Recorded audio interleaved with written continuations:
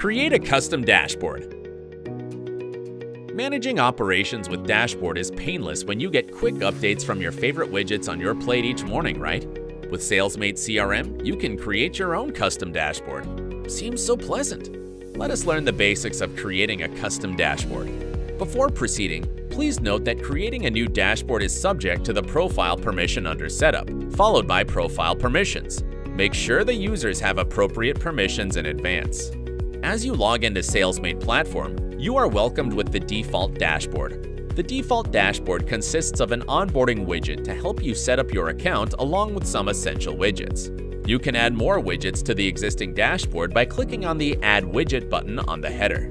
You can select from the list of widgets available or build a new report to add it as a widget. To build a report, provide report name, description, select folder, select the module for which you want to build the report and a related module. Click Next, select a date time frame and choose conditions to filter data for your report.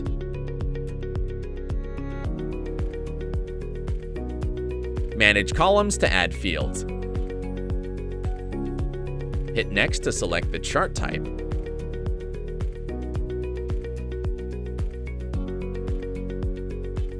And click on Save.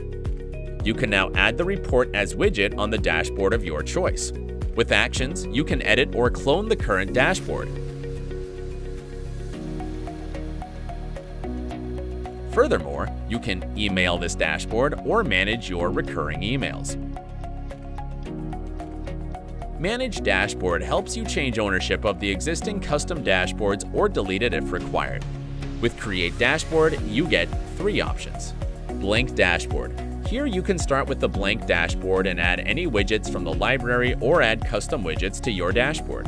Sales Overview. Pre-configured dashboard with 9 built-in reports explaining the overall performance of the sales team. Default Dashboard. Packaged with a dashboard of 5 inbuilt reports helping you to focus on required activities. When you click on any of these predefined dashboards, Salesmate will give you the option to simply select the privacy settings and manage widgets. We will cover this portion in detail in the further part of the video.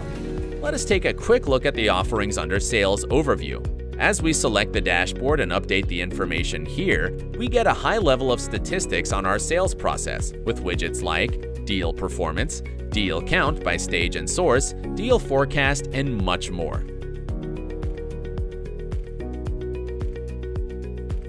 Let us now check the blank dashboard. You will now have to type the dashboard name and choose the privacy settings. These privacy settings help you in determining who can see your dashboard. The private option lets you keep the entire dashboard just limited to you. Nobody else from your team can see your dashboard. The public option lets you grant access to other teammates. The next option, which is visible to particular users, which lets you separately add selected users by just adding their name in this section.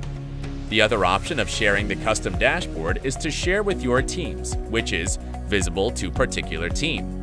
It lets you separately add multiple teams by just adding the team name in this section.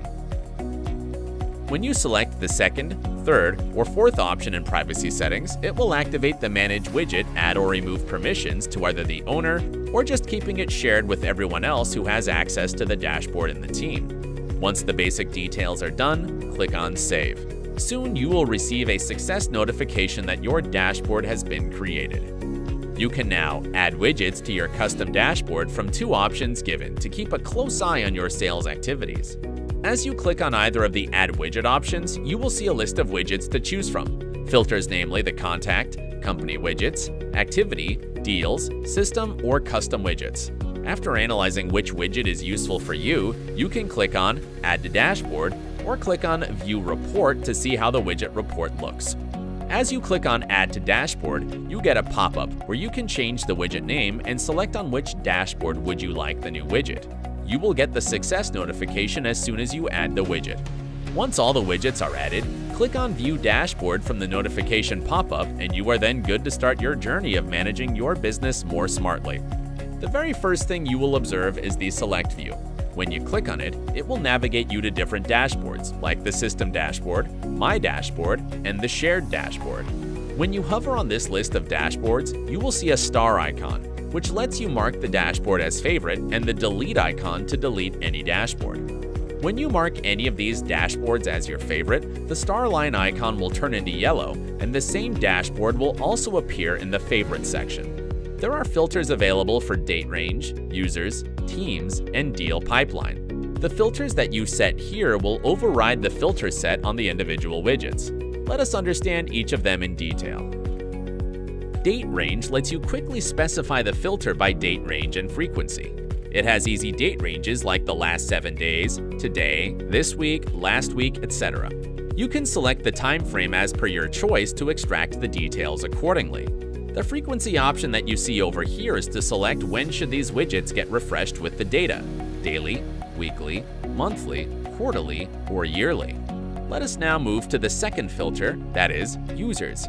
Here you can select single or multiple users if you want to compare the performance of the teammates. You get an option to select and unselect all users in one go. Once you select the number of users and click on Apply, it will reflect on all the widgets that you have on the respective dashboard. Similarly, when you want to see the performance of any individual team or would like to compare the team performance, we have the Team filter, where you can select or unselect all teams.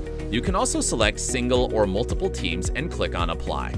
All the widgets with the access of that team will be displayed on the dashboard. The other one with the quick filters is the Deal pipeline, where you can select the respective pipeline one at a time and click on Apply to reflect the change in the widgets that you have on your dashboard. Please note these pipelines are the ones that you have created in the Deal pipeline section. If you do not want any specific filter, you can click on the X and that respective filter will be removed. This is the basics of creating a custom dashboard from the blank dashboard. Feel free to connect with our support team for any other questions you may have. Don't forget to click on the bell icon to stay tuned with what's new at Salesmate CRM.